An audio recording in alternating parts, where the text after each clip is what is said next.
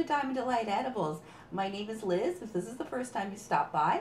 And for the rest of you guys, welcome back and thank you so much for your support. You guys are truly, truly awesome.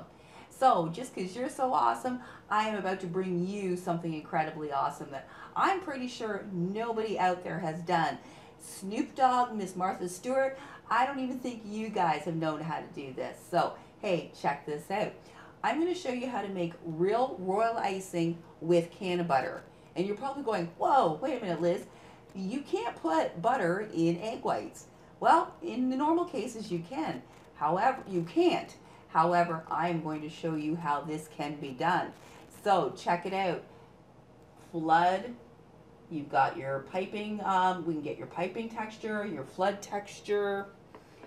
You can write with it. Not that my writing's very good. And you got your, see, you can do detail, texture. Show you a textured one I did. I was just testing something out, so see, check that. You can build texture from it. So it does actually give you a little bit more versatility than your regular royal icing. So let's jump right into those ingredients and let's see how this magic happens. All right, everyone, are you ready for this? I'm about to show you stuff that you have probably never ever seen before, and that is putting butter into egg whites. Yeah, that's right, into royal icing and putting butter. You're like, what? You can't do that, Liz. That is the #1 rule, that you cannot put a fat into egg whites. Haha, but yes, you can. With jello and guar gum as an emulsifier, takes care of that. So I'm going to get into the ingredients here and go over exactly how we do this. And you are going to be surprised. All right, so for our recipe, you're going to want 1 box, the 3-ounce or 85-gram box of jello. So the flavor that you want. Now, I would recommend lemon because 2 reasons. Lemon usually goes really well with your sugar cookies or your gingerbread. As well, it's an easier color to manipulate. So if you want to be able to change the colors, you can do that much easier with yellow versus trying to use cherry, which cherry doesn't really taste very good with gingerbread. So, hey, whatever. So, yeah, that's why I've decided to go with lemon. Although you're seeing a peach box, I'm actually using lemon jello. You're going to want 3 egg whites. I actually use the liquid egg whites in the carton. You're going to want 1 tablespoon of melted Cannabutter. We are going to use a ½ teaspoon of vinegar. Now, yeah, a vinegar, huh? What, again? So yeah, I'm constantly doing research on different recipes and how to actually get that real professional quality in our products instead of it just being a really good home-baked product. So I was doing some research and found out that white vinegar works 100 times better than lemon juice or cream of tartar in your egg whites. And I tried it out and it is fantastic. Way more stable. They're shiny. It's unbelievable. And zero vinegar taste. You get 0 taste of the vinegar. So with that, you are going to want 2 to 2.5 cups of powdered icing sugar, the confectionery sugar. And you want to make sure you sift it. And then we are going to need a ½ teaspoon of a 1/4 teaspoon of guar gum. And guar gum is an emulsifier. It is gluten-free, and you can get it at any health food store or in most grocery stores in the health food section. It is what a lot of times vegans and that will add to making breads and things, etc., to be able to give you some glue. So it's becoming a lot easier to find. Now, I'm sure a lot of people are going to ask me, can you use xanthan gum? No, xanthan gum is not an emulsifier. It is only a thickener and a stabilizer. So you absolutely need guar gum, or you could use lecithin. However, I would not recommend it for the taste factor of it. As well as I haven't tested it, so I'm not 100% sure if that will work, but I know this works. So onward and forward. And then I'm going to use some white food coloring to give me a nice solid base so that I can manipulate and make whatever colors that I want. So I'm going to do green and probably some other colors. And you'll need a 1/4 cup of boiled water for our gelatin, for our jello. And that's all that we're going to need for our ingredients. Let's get into our equipment and then let's watch some magic happen. All right, so for our equipment, you're going to need your hand or stand mixer, the whisk attachment, or the whippy thing as I like to call it. You're going to need a double boiler, so you can either use two pots that work together if you don't actually have a double boiler, two pots that work together, or you can just use a metal bowl or a Pyrex that will fit into your pot, and you just want to put enough water in. You're just going to put enough water in, but make sure that the water does not touch the bottom of your pot or your bowl. You'll need a hand blender, or you can use a whisk. You're going to want piping bags for however many colors that you want to make, and a spatula, measuring spoons, that type of stuff, and then just a few extra bowls for however many colors that you want to make.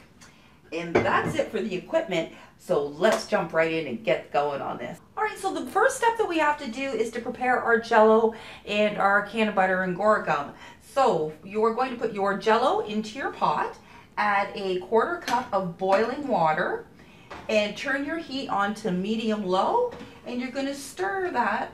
You're going to stir your jello until it's completely dissolved, until the sugar and the gelatin is completely dissolved. So it takes a couple of minutes to do.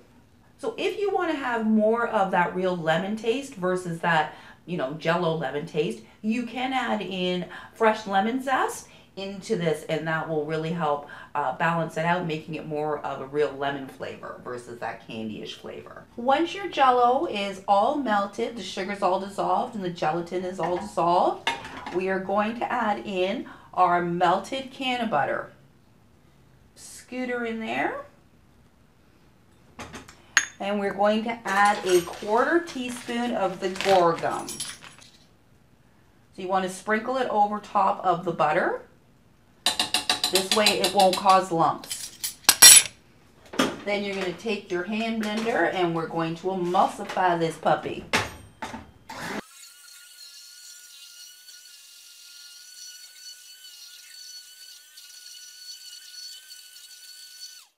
Now you will know that you're emulsified when your jello syrup here lightens up quite a bit in the color, as well as you're not going to see any of the green butter. It's going to be one uniform texture.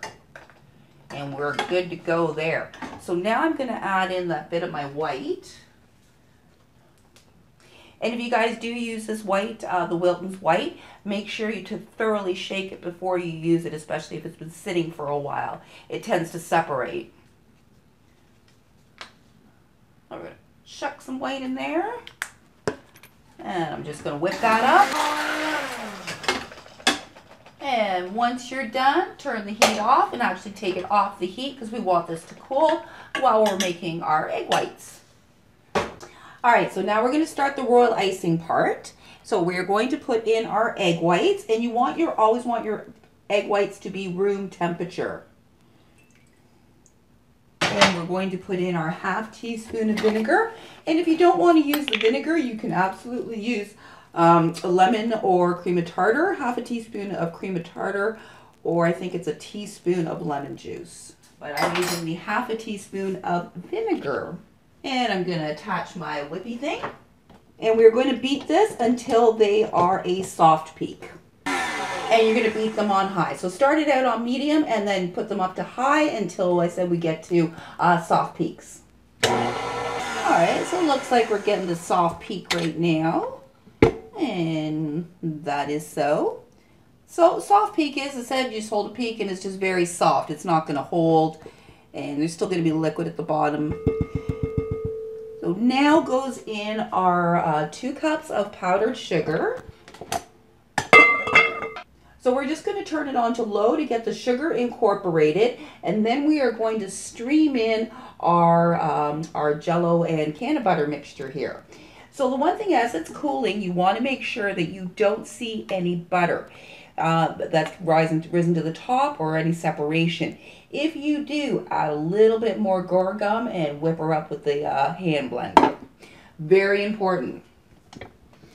So let's get this mixed in here. And it's going to kind of come together as a paste. And you'll see it'll just start to smooth out. And let's quickly give our edges a wipe down. Get that rest of that sugar in there. Sticky stuff, man. All right, so let's get that mixed in here a bit. And once your icing sugar has been incorporated, you're just going to slowly pour your jello mixture into your egg whites.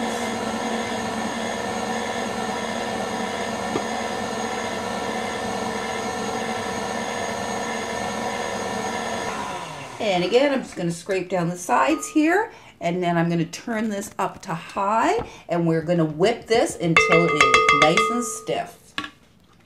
All right, I'm just going to have her check. So it's a nice texture. It's a little bit loose, so I'm going to add in about a half a cup more of powdered sugar, and that should be good for us. So again, whenever you're adding additional powdered sugar, always start low so that you don't go poof, and then turn it back up to high for about 2 minutes. And if need be, always, if you got stuff on the sides, always scrape down the sides. All right, check it out. Wait. Royal icing. That's right, with Cannabutter. Ha ha ha. I bet Martha Stewart and Snoop Dogg have never managed to master this. I got one on you. All right, so now the really cool thing about this stuff too is because it's a little bit thicker, it has that gelatin in it, you can actually pipe and get textures from royal icing that you normally can't from regular royal icing. So for example, this was one that I tested when I was like, oh, can I do this? So I was just trying to play with a little pot leaf here. I was doing it in red. And so see how I can get texture on it? It's not very good leaf, but I can actually get texture into it. So I thought that was a really cool thing too. And then as well, this was just one, I just wanted to see how it quickly coated. And yeah, there you go. So let's split some of this up so we can make some color and also how to thin this out. So right now this would be at a very thick piping for very detailed if you want to keep detail, or for outlines, piping outlines. That's the word I was looking for. Then if you need to thin it down for flat icing, just like our regular royal icing, you're just going to add in a little bit of water at a time until you get the consistency that you want. All right, so I'm going to split this up to make some colors. All right, so I'm just going to split this off. So some of this I want to stay white. And then I want green, nice dark green, a little bit of black for the outline. That's enough black for the outline. The rest I'm just going to keep white in case I want to make another color. All right, so my white, because I'm not going to use it for a little bit, I'm just going to cover it up with some saran wrap so that it doesn't dry out, get crusty on top. When you're putting saran wrap for royal icing, place it on top of it. So not just over the bowl like so. You actually want to put it and have the saran wrap sit right on top of your royal icing. And then put another piece over top, like so. Okay. So, let's do some green. I'm going to do black. So for my green, I'm going to want to thin this out because I want it to be more of a flood. This is definitely a piping, an outline texture. So let's get some water here. And when you're doing this, you only want to add in about a teaspoon at a time. Very little water. Spatula, it's easier. And just a little bit more water. It's just a little bit thick for a flood. And so as you can see, it acts just like regular royal icing.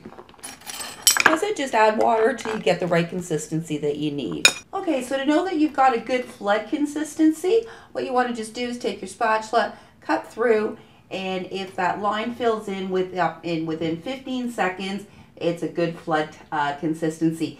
If it fills in really, really quick, then you may want to thicken it up. So I've got this at a nice texture, at a nice flood consistency. I'm just going to put that into a piping bag, get my black mixed up, and let's get some decorating done. So now I'm going to show you that your Cannabutter royal icing works exactly the same as your regular royal icing. Prepare to be astounded. So I'm just going to make an outline of the leaf. And now I'm just going to flood it. So I can spread it, ooh, fill her in. And I said you just use your toothpick to spread your flood around to fill in all its little gaps. And there you have it. Not the best leaf, so I'm going to decorate something a lot cuter for you so you can actually see, but check it out. Outlines, flooding, the whole shebang. Ah! And it dries just like your regular. All right, so let me decorate some other cookies and and I'll finish this up for us. All right, so check it out. See, you can write with it, you can make details with it, you can flood and do details, and you can make adorable little gingerbread men just like your regular royal icing. So isn't that awesome? I'm gonna check this one out. It's not fully dried yet, but see? Just like your regular royal icing with Cannabutter in it. All right, guys, so that is my demonstration there for you on Cannabutter Royal Icing. I hope you enjoyed that. If you have any questions at all, please don't hesitate to leave them down below or comments. I'm always love to hear from you. And yeah, that's everything for me today. I wish you guys all the best for the holidays. And yeah, love you. Have a great evening.